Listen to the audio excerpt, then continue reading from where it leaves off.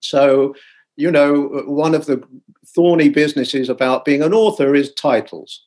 And I said, look, it's pretty clear what the title should be. The title should be The Greek Revolution.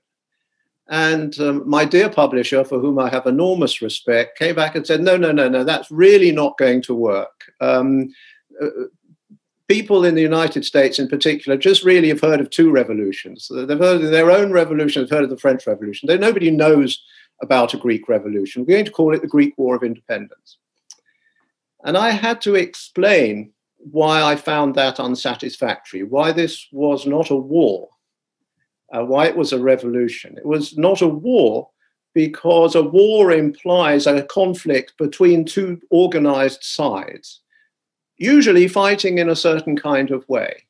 This was not a conflict that had a clear beginning, and at least one of the sides was totally disorganized, the Greek, and in fact, the whole problem of organization was the fundamental problem of the revolution next to survival.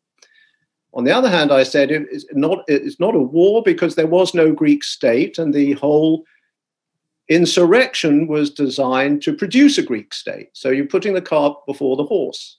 Revolution, on the other hand, was firstly a term that was employed at the time, never mind that it's the term that we all use in Greece today.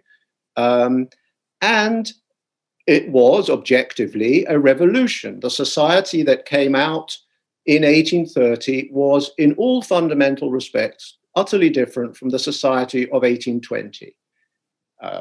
And we don't need to go into those. I think it's obvious. And I'm not just talking about the confessional dimension, the introduction of capitalism, the introduction of new system of law, the introduction of new kinds of cities, and so on and so on and so on. The introduction of a European state. It was a revolution.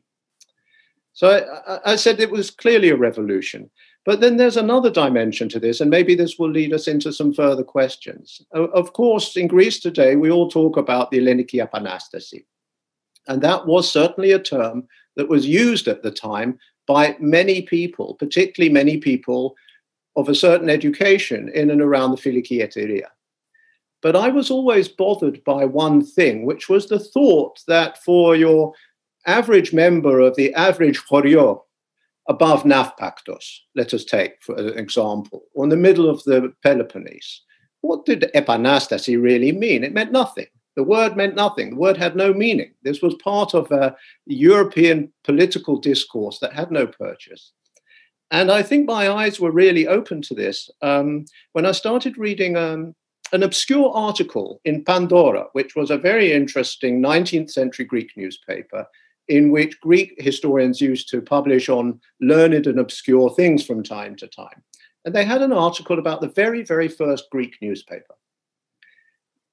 As we know, the first printed Greek newspapers emerged in Greece during the revolution because a number of the leaders brought printing presses with them, been unknown before. But this wasn't about those.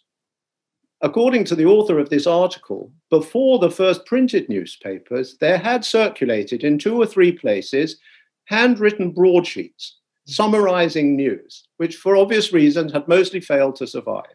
And this gave the text of one of those. It had been circulated by a member of the Philiki Eteria above Galaxidi. And we could talk about news and fake news. This was, to a certain extent, fake news. What did this fake news broadsheet do? It was designed to whip up enthusiasm for the insurgency amongst a population that was pretty suspicious. So it told them what? That there's a revolution? No, it didn't mention the word revolution. It said the kings of Francia, of Europe, have decided να φτιάξουν το Ρωμαϊκό. They've decided to make the Ρωμαϊκό.